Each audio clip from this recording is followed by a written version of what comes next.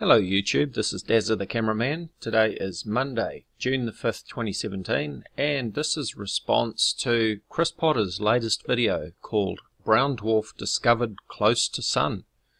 Well, that seems to be quite an announcement, doesn't it? Now, Chris Potter is looking at this article on this website called Outlook, the news scroll, and as you can see, the headline is called A Cold, Close Brown Dwarf Discovered Near the Sun. Now, in true Chris Potter style, he reads the article off word by word, but let's take a closer look. Here is the article on the website, as you can see, a cold, close brown dwarf discovered near Sun.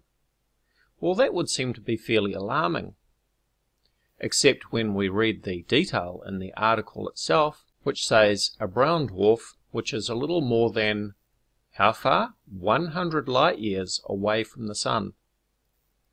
That's right, 100 light years away from the Sun.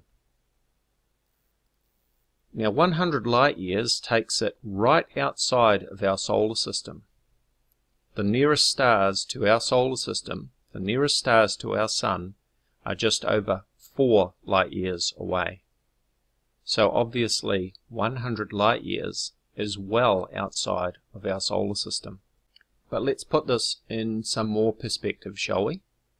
How far away is 100 light years? Well, we tend to measure distances in space in terms of astronomical units, or AU, which is the average distance between the Sun and the Earth. The second main unit that we use is light years. Now, let's cover AU to start with. So, I already mentioned that 1 AU is the average distance between the Sun and the Earth, approximately 93 million miles or 150 million kilometers.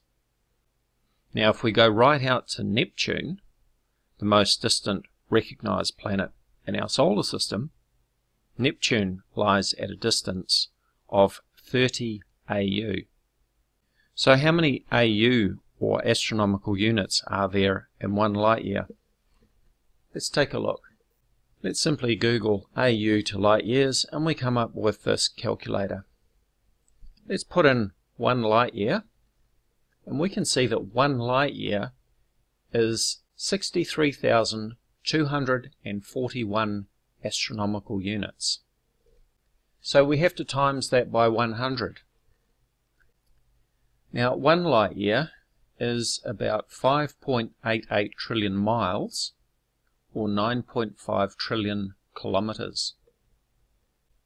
So let's take that figure of 1 light year, and we're only talking about 1 light year, not 100 light years here, at 63,241, and divide that by 30 AU, which is the distance out to Neptune, and that is 2,108 times the distance out to Neptune. 1 AU is 2,108 times the distance out to Neptune.